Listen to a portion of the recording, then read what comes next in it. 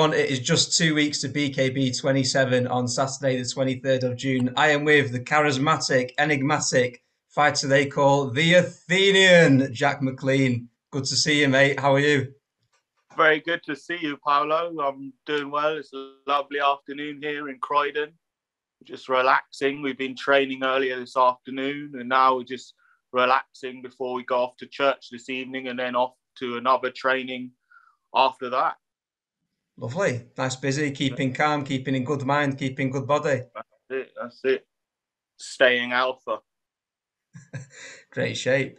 Now we're going to have a quick chat and then we're going to leave a message for your opponent later on. But first of all, let's start with your debut at BKB 24, a fight that I really enjoyed. We just had a quick chat about it then. You really captured the eyes of the crowds on your debut and you really stood out, I thought, as a debutant. Tell me about that first fight.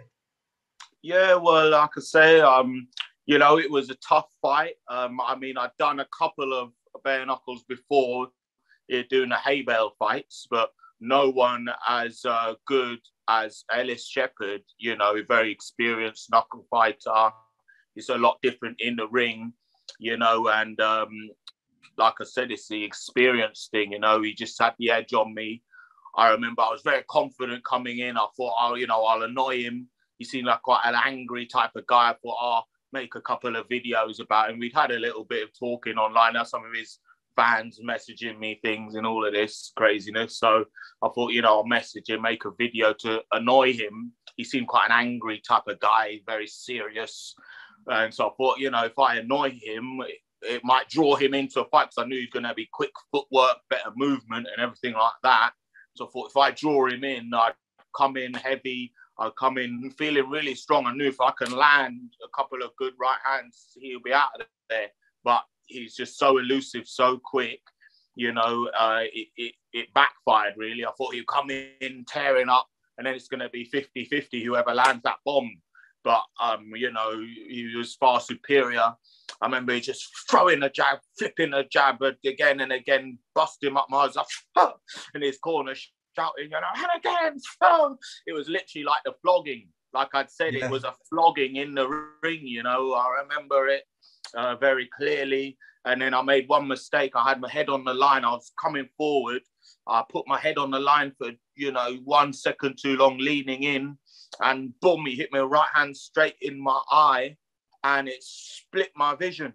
It was like a psychedelic experience. There was two Ellis Shepherds, dancing in front of me. And I panicked then. I was like, what's happened? I thought my eye had been split. Yeah. Like the Bible. That's what I thought. I was, oh my gosh, I'm going to be blind now, and I was backing up then immediately. And then he attacked me. I tried to hold on, hoping my vision will come back. It didn't really come back. And then until he put me down, I got up. I came back a bit. But he'd done my other eye as well now, and he broke my nose, all within about one round. So I was like in a really bad position, and it was all downhill from there, really. But great fight. I have much respect to him. I've been talked to him since, and we was going to meet. I went to his gym. Unfortunately, he wasn't available that day, but he's met his team, great people, and I wish him all the best in his career. Who knows? The future, maybe we'll meet again one day, who knows? No one knows the future. So, but it's a great experience. I feel really now much ready for the next one now after that, especially the eye thing, like the split, because I'd read that in a boxing book, Harry Greb versus, I think, Gene Tunney. Mm-hmm. He talked about, I think it was Gene Tunney or Jack Dempsey, one of them. He had the split vision where that happened. And then Harry Greb he remembered Harry Greb coming at him and he just split vision. And I was reading it, and then he said he's going back to the corner drinking orange juice and whiskey, trying to hope his eyesight comes back, But that eye thing, I think many fighters may have had it, where your vision literally it splits in half. It's literally a psychedelic experience in the ring. Scary. Obviously, one Jack Shepherd. One but now I know that happens. I'm more used to it. If ever that was to happen again, it wouldn't bother me so much, I think I'd be able to start even practicing using one eye and use these sorts of things, spinning round and then sparring. There's loads of different things you can do, to prepare yourself for that mentally. Sounds to me you've come out of that debut much stronger than going in. Yeah, that's it. That's it. It's like I said, bare knuckle is it's like you gain much more experience from being in there, fighting because you can do as much sparring with gloves, you know. But until when you take, because obviously you don't. Some people crazy. They say, "Oh, how do you spar? You spar without gloves?" Then and I'm thinking you're mad. You know, no, 16-ounce gloves. You know, use some headgear, and you do your sparring, but nothing can prepare you for when you haven't got the gloves. So it's an experience thing, you know, like Ellis Shepherd, he'd had loads, you know, when he was young. He grew up with a lot of gypsy. I went down there to Camberley, you know, where the Royal Ascot was on. You know, it's all lots of, you know, gypsy people and all of this types of, they're more cultured to the bare knuckle, whereas I'm very new to this. You know, I've been doing kickboxing and boxing a very long time, but I never really, I mean, you have street fights when you're younger, but it's a whole lot different than, you know, another athlete having a proper boxing match. It's a whole different thing. So it's experience that counts. So that's why you got like these guys, Sean George, you know, who they could take so much punishment. Maybe they've got no nerves left in their face or something. I don't know, but I think that's incredible. Hopefully that will happen to me. You know, maybe my nerves will disappear over time. Hopefully not. Like I like to stroke my face and things, you know, feel it. But it's part of the game, isn't it? It's a tough sport. Absolutely. And the fun fact about Sean George, in the 22 fights I think he's had, never broke his hands once. Yes, yeah. Monster, isn't he? I think that's very important as well. The hands, you've got to condition the hands, you know. So I do the press ups in the knuckles. I do hit the bags bare knuckle at sometimes as well, and I do different techniques you can use. So this all comes into play. So speaking of your training, and you're just talking about there how it's difficult, even though with all your combat history experience, combat sport experience, what is you found it difficult to transfer to bare knuckle? Nothing can prepare you for bare knuckle. Why don't you tell us a bit about the experience in combat sport you have before bare knuckle? Tell us a bit about how you got into it. How old was you when you started? What sports? The kickboxing, boxing? Well, yeah, so I started training in kickboxing. I'd always been into martial arts as a kid. I loved Jackie Chan. Yeah. Used to watch the Jackie Chan movies, and I used to think, wow, I'd love to be able to do that. You know, jump off buildings and, you know, beat up 10 guys at once. So I always said to my parents, I want to do it. So I started doing the jiu-jitsu, traditional Japanese jiu-jitsu. I really enjoyed it. And then I remember I went to a school in Surrey, and I'd moved schools. I used to go to a good, quite posh school, a private school in Roy Russell, it was called, in Croydon. And then I went there till I was about sort of 12, maybe. And then my parents couldn't afford it anymore. So me and my sister, we'd moved out anyway, down to Surrey. Then we moved to a school called the Warwick in Red Hill, you know, a lot more sort of gypsy people and tough card men type guys. And I'm always been an outspoken character, so I used to get in a lot of fights all the time. And it was literally the boxing. That's how I first started boxing. You call you out. I remember, you know, kids say, come on, we're fighting after school all day. I'll have incredible anxiety thinking, oh, now I'm going to have to turn up at the back gate and fight this guy twice my size. And I remember I'd always lose, but I never turned down the fight, but I'd get smacked up. And then I thought, you know, enough is enough. This Japanese jiu-jitsu rubbish is not working. You know, all of this thing, these blocks and that, none of it worked. It wouldn't work. So I was like, what, this is crap. I mean, maybe if you became really advanced at it, you know, I guess it's more the discipline, movement, whatever. But it's not a very effective martial art. So I said, I want to learn the boxing. So it was about 16 years I went into college. I started doing the kickboxing, did well in there, and I got in had a few fights kickboxing. I even fought Bakir Fakhouri on my very first ever boxing match. No way. Because, what happened is a guy pulled out. I sold loads of tickets and everything, but their guy pulled out, and I'd always said to my coach that I want to fight. So he's like, Jack, we need you. He rang me up. I just finished my exams, got my results. I remember there smoking some marijuana, drinking some beer in a car with my friends, celebrating my GCSEs. I got some good grades and everything. I said, yeah. They're like, Jack, we got to fight for you. I mean, it's Darren Chan, actually. He called me up. He's a top fighter himself. He's Darren. He's like, Jack, I want to fight you. We need you. Come down. You say you want to fight, right? Yeah. Get down here. So I was like, oh, wicked. So he's like, it's in Brighton. It's good purse, right? You get about 300 quid. I was like, yeah, wicked. It's just 3 rounds, 3 2-minute rounds. You know, get down there. I was like, kickboxing, yeah? I was like, oh, wicked, great, yeah. Get down there, went down there, put the joint down, put the beer down. I'm ready to go, you know, quick stretch off, you know. Went down, we drove down to Brighton. Turned up, Darren's like, right, so the guy, right, he's a bit stocky, okay? He's a bit stocky, but when he comes in, low kick, okay? Just use a low kick. So I'm thinking, okay, yeah, we'll use the low kicks, no problem. I get in there, when that walked out, next minute he's walking out, I'm seeing the sight of him, and he's like a heavyweight. I'm thinking, oh my gosh, and imagine that I was quite skinny back then. I must have weighed about 62, 63 kgs. Wow. This guy's about 85 kg. You know, because it's hybrid kickboxing, and match it more by height than weight. Right. You know, so there's an unlicensed fight as well, so a bit dodgy. Yeah. Anyway, he comes out. I'm like, okay, right. He's just like, Darren's like, just low kick, yeah, right, just low kicks. You see, he'll blow out, we'll let him puff out. I'm thinking, okay, sure. So I ran in and I fly kicked him. Next minute, I'm there, I'm all sort of off balance. I slipped down. He started laying into me. He's like, oh, yeah, he's realised this guy's no good. So he just started laying into me, heavy hands, put me down. I've gone down now. I'm thinking, oh, this is my first experience of, you know, being rocked and that. I'm like, oh, I managed to get up, sort of recollect myself. It was quite surreal. I got up. I was like, okay, yeah, go, yeah, continue, sure. He sort of low kicked me, broke my ankle, like my leg with the low kick.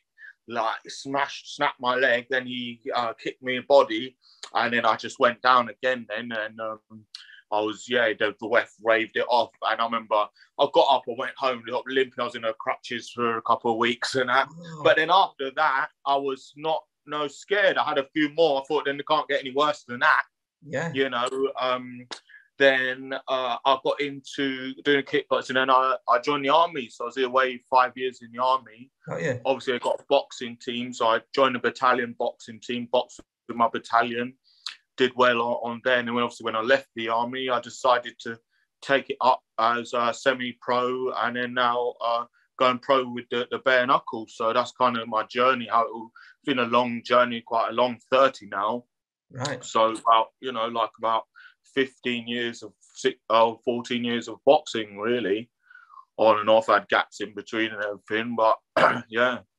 Wow, so big journey. And it's again, I've nearly about over 40 fights, probably nearly 50 fights now. You know, amateur and white collar and stuff. It seems to be a story of resilience through it, from start to finish in your army career as well. It seems like a story of resilience, and that's what we saw in the first fight. Your first debut, definitely, because I thought you showed great heart, great resilience, and it was eventually the towel that came in from you, which I think is a bad decision given the cut, but you wanted to continue. Yeah, I mean, I didn't want to continue, but you sell all those tickets, all your fans are there. Yeah. And I remember when I went down the first time, I was like, because he rocked me a shot on my chin, and I went down from that, and then the pain was so bad. I was thinking, oh, this is horrible because he's hitting really hard. He's really fast. I can't move out the way of any shot. It's hard when you're in there, and every shot you're throwing, you're getting countered, especially if the guy's not even wearing gloves. So I was down. I was thinking, no, I don't really want it anymore. But I hear my people shouting. One of my sponsors was there, Lalani E-Cycles. He was there. He was shouting in the American accent, get up. And he was at the front, like Rocky. Yeah, he's shouting at me, get up. And I'm thinking, I hear his voice, Lalani. And I was like, oh, damn, I got to get up now. So I got up and I'm a bit rocked, but I'm a bit okay. And my vision's coming back and that. And then obviously I said, yeah, let me continue. I can't just quit. But that's what boxing's all about. Yes. In life, you face problems, So boxing is about how can you overcome them? It's in a physical way, but also mental. So I think boxing is a very good sport for that. One of probably the best sports for, like you said, mental resilience. So, yeah, it was hard. Like I said, I thought, a couple of times at the end of the second round, I kind of went down because I wasn't enjoying it anymore. To get beaten up, I wasn't really rocked, but he hit my nose. The pain, like I said, the pain, I couldn't really overcome the pain. I'm hoping I'll adapt to that possibly, or because it's my first time having that kind of pain, I wasn't used to it. So that's why I went down. Even not the second time, the third time, it was more the pain that, because sometimes guys go down in a bare knuckles from the pain. So it's the real tough fighters that get through, like the Sean Georges, but he's a prime example because he overcomes the pain, so that's what it's all about. I like to try and overcome things, especially, like pain. I reduce things, like I train a Mexican sparring where you eat a hot chili pepper and you do a round, you try to survive the round at a Scotch bonnet. I've not heard that one. So you do like a Naga chili or a ghost chili, or a scorpion chili. There's many levels of chili. You eat that, you get the belly, but that prepares you for when you're gassed and things with the belly burn. But it doesn't. Nothing really prepares you for the pain in the head, or if you get hit a body, So it's all a learning experience. We've got many years to go. So many fights to go. We'll get there eventually. Definitely. So the key is not getting hit. That's the key. Yeah. Because some people call him Sean gets his face rearranged every fight, George. Yeah. Someone said that, I heard. That's what you don't want. Okay, it's good to be tough, but really, do you want to get hit like that? Not really. I don't like. Some people say, "Oh, I like to be hit." Like, I don't know, maybe they're crazy, but I personally don't like to be hit. No, of course not. At all, really. So just learning the footwork and that, in and out, that sort of Sweeney fence, that's a very good style. Obviously got to adapt to that. You want to keep them at bay. That's why you see the old fighters, they're like this. Yeah. Because that's how you fight. You're away, you're not coming in. You want to be away, keeping them back.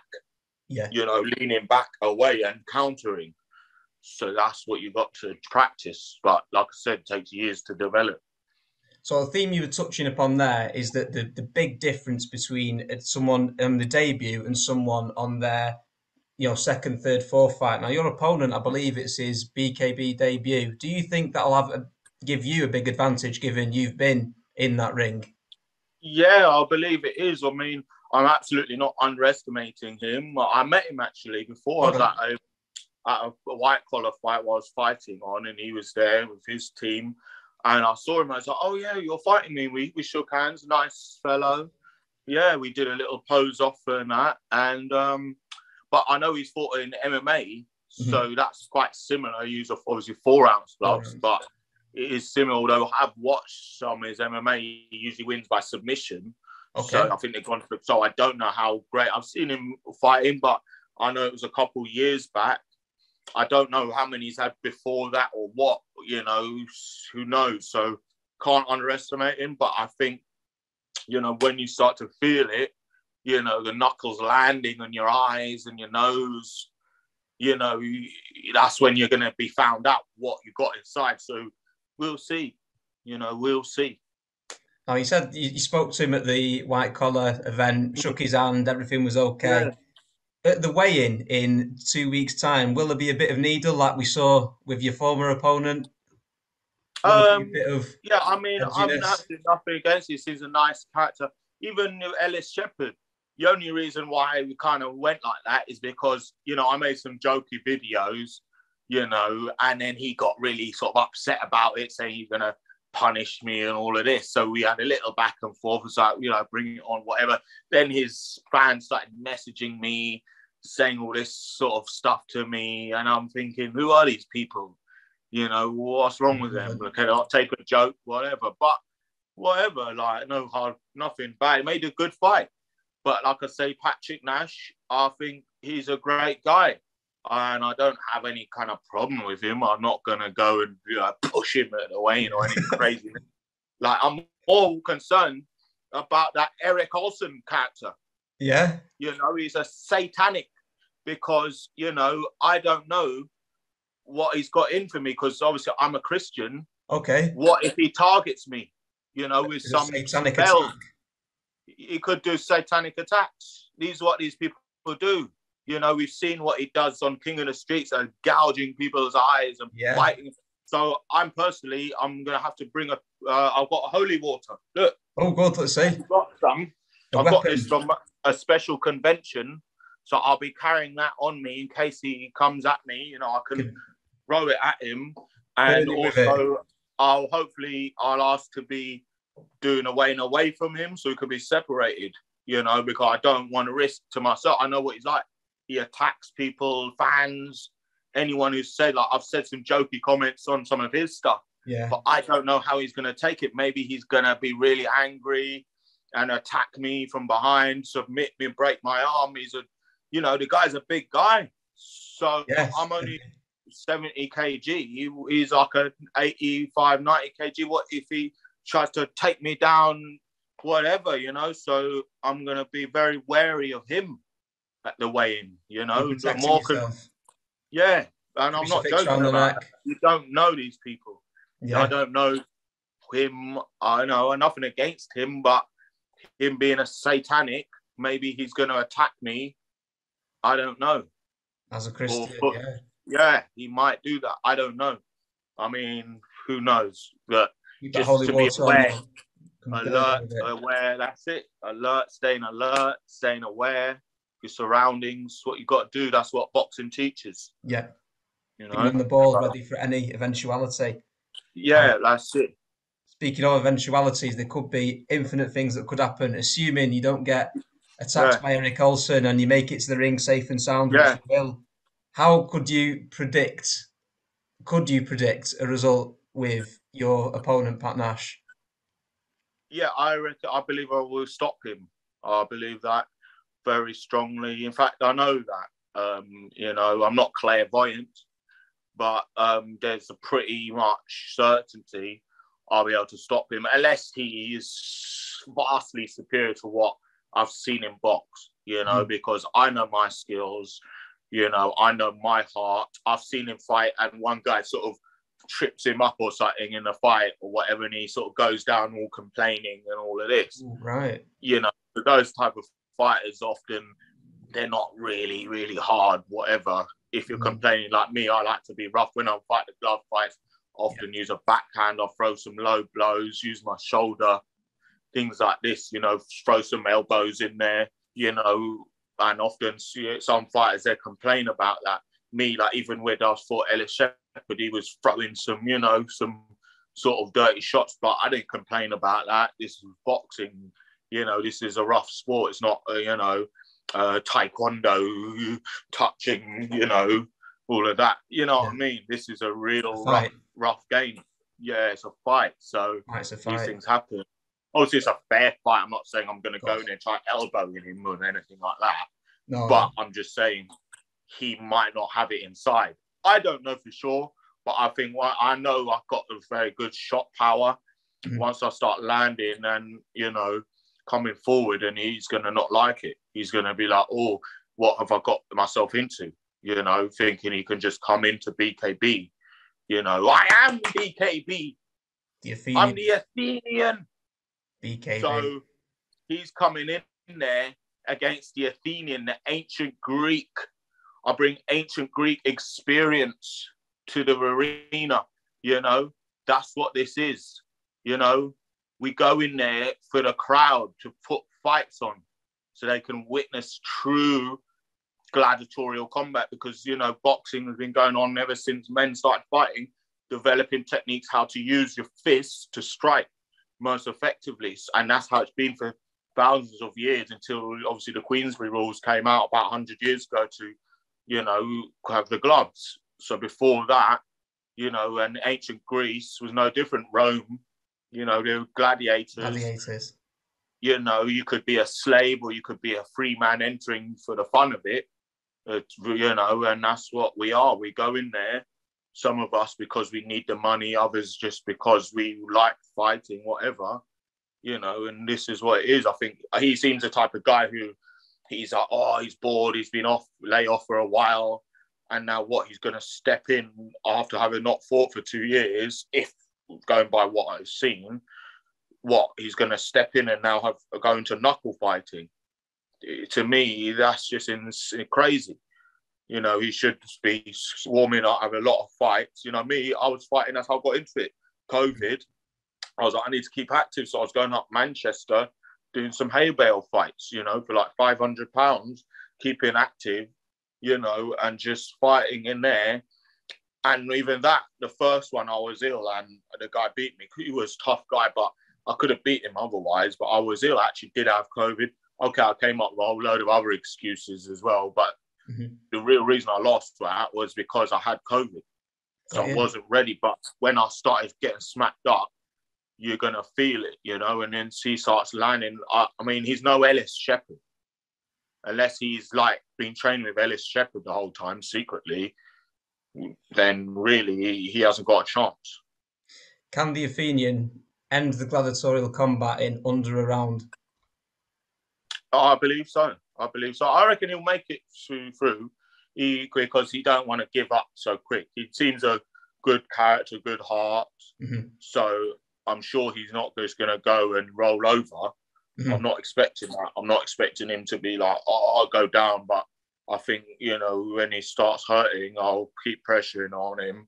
You know, I've trained so hard for this. My last fight that I had, I wasn't really training properly. I didn't take it seriously, you know, but this BKB, I'll take it serious. You know, I've very big aspirations for this BKB, very big vision. You know, I'm a big ticket seller. You know, I've got nearly 1 million followers on Instagram. You know, I'm a big time person, you know, so I'm coming in here to make waves, to come to make world titles. It's like what Sweeney said. If you're not here to be the best, there's no point coming in. So what's this Patrick Nash coming in here for? To me, it seems he might have some kind of other outlying issues, that this is like a sort of just an outlet. That's what I think. But I don't know. Who knows? But to me, it seems like, oh, he's been bored. Maybe he's like, oh, what am I doing? Let me do the BKB, give it a go. But that's not the attitude to have. I didn't come here to just give it a go. You know, I came here because I'm really the best. So just before we get on to the sponsors, the people you'd like to thank, have you got a final message for your opponent? It sounds like you're confident. It sounds your motivations are there. Have you got a final word for Pat Nash? Well, I would just like to say by his name, you know, don't bite me. That's all I say. Because he's a Nash, that means like a teeth, doesn't it? Yeah, it does. So to me, that's his only way he's going to win, if he bites my ear off. And now I can't hear what the referee's saying, and the referee disqualifies me now because I can't hear anything because he's bitten my ears. That's the only way he can win, biting both off my ears, biting out the eardrum, like out of it, and then and that's the only way. No, there's no other way he can win. But even once he bites one off, the referee should disqualify him immediately, because I can survive one ear, but not two. So there we are, Pat Nash, no nashing, keep it clean, and the Athenian will to put you away. Shake hands, we'll have a drink after. Once I beat him, I'll buy him drink, not champagne, because I know that O2 is very expensive in there. Yeah, it's bad. Crazy. But not that expensive, but for the champagne, it's not worth it. £100, so no. But the beer, sure, £3-4 beer. We share a beer, you know. I'm ancient Greek, so I'll drink wine. We share a wine. Lovely. That's it. The gods. Right. Yeah. Dionysus. We'll get on to now the sponsors who you'd like to thank, the training camp, how things have gone. Thank you. Or the wrap-up message for all your sponsors. Yeah. So obviously, first of all, my main sponsor, Spoxio app. It's a new sporting application in its early stages, just getting going. But if you're an athlete, a sports person, download the app, Spoxio. It can help you to put in touch with promoters, other people in sport. It's a very good app actually, and they've helped me a lot. And yes, I download them, and also my other sponsors, Handyman Desks. A friend of mine down the road, he's got a handyman company in Thornton Heath, Croydon. If you need some rubbish picked up, anything, give Des a call. Say you know Jack McLean, the Athenian. He'll sort you out. Top prices, all round Croydon, rubbish clearance, little handyman jobs, anything you need. Give him a call. Also, my uncle's building firm, Shera Coriana Limited. That's SHERICORIANA,